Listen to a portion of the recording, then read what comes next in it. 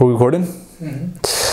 So guys, I just got off the phone with one of my SMMA buddies. He's an agency owner as well, and we're actually talking about the current the current agency SMMA landscape. And one of the things that we were talking about is why is it that we see why is it that there are people killing it with SMMA, and also why is it that the vast majority of people with similar access to with access to similar information, bear in mind, some people may have invested into, mentorship, coaching programs, whatever it is, but essentially, why are people that have consumed the same content, consumed the exact same, gotten the exact same tips, hacks, etc., get, amazing results, and why do some people just completely just completely fail at it and never get any real results? Why is there that discrepancy? And that actually got me thinking quite a lot. I've been thinking about this for a while now, and really taking it a step further and thinking, bigger picture. Why are there people in life that just kill it and get incredible results? We can take a look at someone like Kobe Bryant, even who sadly passed away. Why is it that he built such an incredible legacy? Just at the age of, I think he was 41 when he passed away. Why is it that he's remembered by hundreds of thousands of people, and he built an incredible legacy and achieved so much? And why is it that some people just haven't really done much with their life, right? I haven't given that question as much thought, but really when it came to SMMA, I boiled it down to three main reasons, and that's what I want to share with you guys in this video. I want to share with you those three reasons. Now, the first reason comes down to patience. I see so many entrepreneurs, not even just the social media marketing agency space, but so many entrepreneurs get into different financial vehicles, and the one thing that they struggle with is patience.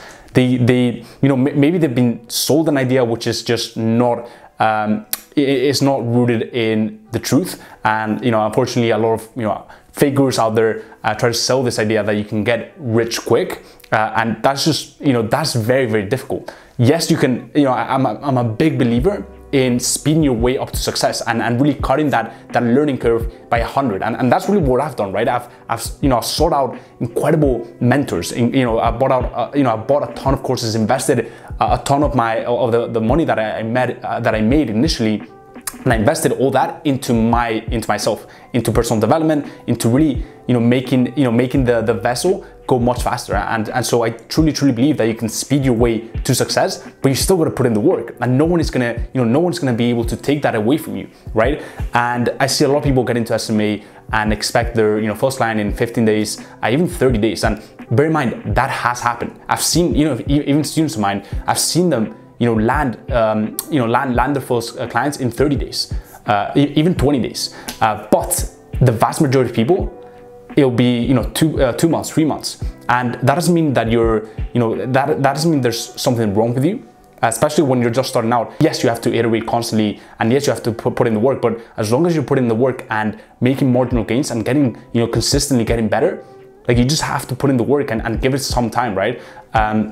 And yes, if you're doing the exact same thing, if you're making the exact same mistakes over and over again for a period of 3 months and you're not seeing results, that's the problem. But if you're constantly iterating and you're constantly getting better and applying stuff that even that, for example, you guys learn in this channel, you're gonna get results. You're gonna land those first clients. And it's funny because a lot of the people that I started SMMA with a few years ago now, the reason why I've been more successful than them, even though they might have gotten a better start, is because I was able to put my head down for a lot longer. And so when they got a bit discouraged, maybe they signed the first client much earlier on than I did, but maybe they went for a dry spell, or maybe they just stayed on the same level, signing the same type of clients.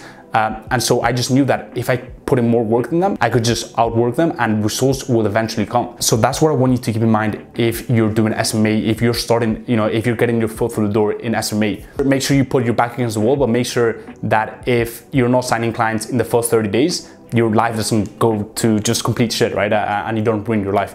Put your back against the wall in many other facets, many other areas, but make sure that you give yourself time to have success. And so that is the first thing. The second thing is shiny object syndrome. And honestly, I see this so much. And not only do I see it in the micro in SMMA, but also in the macro level. And so what I see a lot of agency owners do is they'll pick a service, right? Or they'll pick a niche.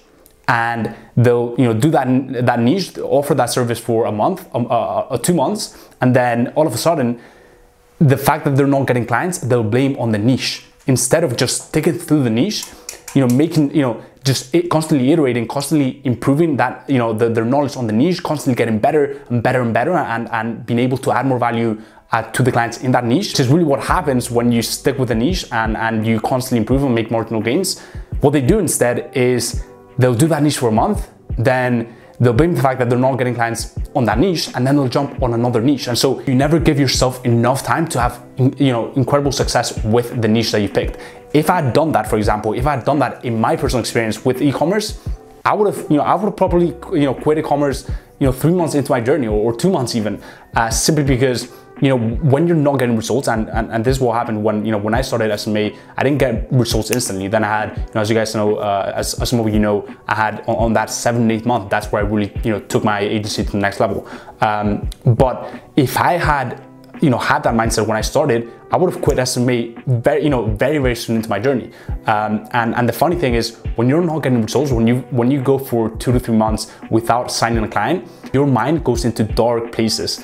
You start blaming the niche. You start questioning whether e-commerce is much more difficult than local businesses, or is it even the right one, or why did I pick this if I know that the service delivery is harder to do? All this stuff, right? And the funny thing is, all niches have pros and cons, and so your mind will fixate on the cons, and it will try to get you to jump to another niche, to jump to another service, and that's where you really need to stay strong and stick with it. That decision will really carry you forward, and that little thing that making sure you stick with your service, making sure you stick with the niche that you picked at first, is really gonna give you a massive edge over competitors, over other people starting SMA. Now, am I saying that you should stick with a niche even though you hate it, or even though you just know that that's not the right niche and you just picked the wrong niche? No, I'm not saying that, right? It's a lot more nuanced than that. But I think you guys get the point. The main reasons why people niche hop and service hop is not because it's actually it's actually the wrong niche. It's more because they think they have this shiny object syndrome, and they think the next niche is going to be the right one for them. And that is really the micro. On the macro level, I see a lot of people, they get into SMA, they try a bunch of stuff, they niche hop, they service hop, and then nothing really works because they're not putting in the work, or they're not iterating, or they just don't have the patience, and then they think that the business model doesn't work, and they think SMA is just a fad, or something that is much harder to get results in than dropshipping, Amazon FBA, crypto, day trading, whatever it is, right? And that is just not the case. People that do that never have true success with anything. They keep going from one thing to the next, and they never give themselves enough time to truly master that one thing, to truly build rock solid foundations that they can build a huge monster, a huge skyscraper on. And so that is the second thing, the shiny object syndrome. Avoid that at all costs, and you'll be so much more ahead than your competition. The third thing is guidance, and this is more of a nuanced topic, but I see a lot of people following the advice of people that haven't really done it, and haven't been in the trenches, or haven't really taken their agency or whatever business model it is, haven't really been in the trenches and haven't been truly successful with that. Look, I'm not saying that the guru or the mentor that you look up to, or someone's mentorship that you invest in, that mentor has to be a billionaire or a trillionaire, right? I'm not really saying that. In fact, if a mentor is 2 steps ahead, 3 steps ahead, that already has value to you. But that value, the value really depends on the impact that they can have on your life. But that, I digress, because it's not really even that case. It's just people listening to the advice of people on YouTube, or just people who haven't really made it, who are selling an idea that they have. And so what I can tell you is, listening to the right people, and listening to people that have been there, that share common beliefs as you do, or that have a lifestyle that you want to attain. Those are the people that you should be listening to. People that provide a ton of value, even for free, right? Those are the people that you should be listening to. And really, the people that you listen to, it's really going to play a huge role in the success of you as an entrepreneur, as a young entrepreneur, as a person really in life, right? That is one mistake that I see people make, not listening to the right people. And the second mistake really is that they listen to too many people. They have like 10 people that they listen to for health advice. They have 20 people that they listen to for I don't know, like, gym advice. They have like 30 different gurus on entrepreneurs that they listen to for marketing, tips, and an SMA, an SMA guru, a Facebook ads guru, an Amazon FBA guru, and just so many people, so much noise. What you have to do is really narrow down your focus to 1, 2, 3 people max, ideally in different areas of your life that you want to optimize and you want to maximize, and then just listen to those people, do whatever they tell you to do, and just put your head down, because that's the result you're going to get if you follow their advice. So those are the 3 reasons why I think 99% of entrepreneurs and people fail at SMA. Just to recap, first of all, we've got patience.